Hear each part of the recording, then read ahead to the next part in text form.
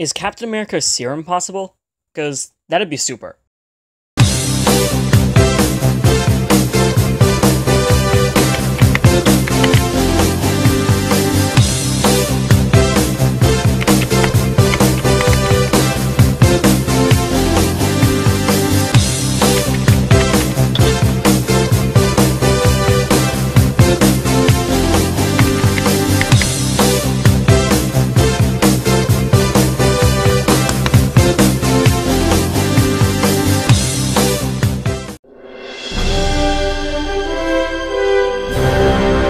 Science behind Captain America.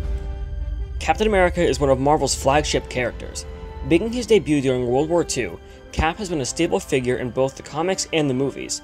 This historical era is what brought about Captain America's now famous origin story. Steve Rogers, a sickly little guy with a lot of heart, undergoes an experimental procedure that makes him into the ultimate super soldier. I just couldn't stay away from this forever. How did the super soldier serum give the first Avenger his powers? To figure out if a super soldier serum in real life is possible, we first have to understand what the procedure was in fiction. We can see here that the serum was injected into Captain America. That's simple enough. He was then put into a chamber that blasted him with Vita rays, which are fictional. But the process itself might not be. But let's slow down for a sec. We know the process of creating Captain America worked in the origin story, but we also need to go over the effects of the process. In short, Captain America's procedure gave him the absolute physical peak of human ability, which includes superhuman strength, agility, and a super boost to his immune system. Right, so we get how all that worked now. Now, we can take that and try to recreate such an experiment through real-world means. The key here is super strength, which is Cap's main power. The genetic material largely responsible for muscle growth is called myostatin. Myostatin helps keep muscles under a certain size naturally, while its sibling material, follistatin, keeps myostatin in check so that muscles aren't too small. Experiments that stimulate higher muscle growth in living things through the use of myostatin and follistatin have been conducted before. In my sources listed in the description, you'll find an article about an experiment that created super strong monkeys by lowering myostatin levels, allowing for a higher rate of natural muscle growth. I've also talked about this topic in my video about Venom. But let's jump back to Captain America. It's possible that an experiment that lowers myostatin could be conducted on a human. Heck, a lot of bodybuilders do this. But what about superhuman strength? The ability to keep a helicopter from taking off by holding onto it tight enough? Well, this is where a follistatin comes in. This is also soon to be where Stanford scientists come in, the same people I mentioned in my video on the Hulk. If enough follistatin were to enter the body, it would overpower the amount of myostatin and reduce it. The only issue with this is, follistatin doesn't work exactly like that. Well, it can, but here, let me just show you. When it enters the body like that, follistatin would have to act similar to a virus, which I'll get to in a little bit. Basically, the body's immune system would reject it and make it useless or fight it off. So before giving an injection of such high amounts of follistatin, the subject's immune system would need to be lowered. Luckily, for our purposes, Steve Rogers already had a low immune system by the time he was subjected to the serum. However, there are, of course, tons of ways to lower the immune system in normal individuals too. So we have a subject who's undergone treatment that has lowered their immune system, and we now need to make a serum that will bring them to a superhuman physical prime.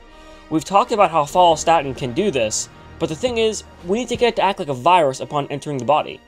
How do we accomplish this? This is the part where the Stanford scientists come in. I don't want to be one to steal work from someone, so I've linked the article about what they found in the description in my sources.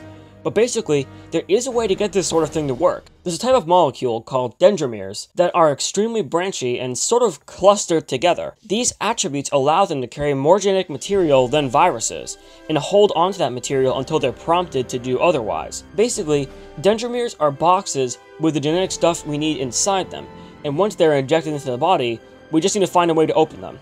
This is basically how viruses work.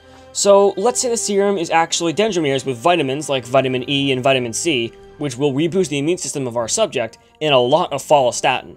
What happens next? We can inject that into the body, but the box is still shut.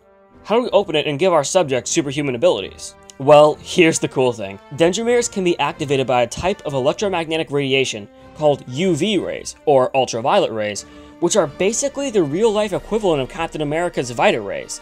If we have a subject who's been injected with immune system supporting vitamins and a lot of follistatin, all being carried by Dendrimers, and we zap this subject with ultraviolet rays, we'd actually be able to open that box to activate those vitamins and that follistatin, restoring the immune system and canceling out a lot of the subject's myostatin, resulting in, depending on how much follistatin was put in, a higher amount of increased muscle mass, possibly superhuman levels. So there we have it. Captain America's Super Soldier Serum, in theory, is very possible. We've already had tons of experiments try to, in some respects, replicate what this fictional serum does, but we've never quite got it to superhuman levels. But technology is developing all the time. You can bet that superhuman won't be all that super pretty soon.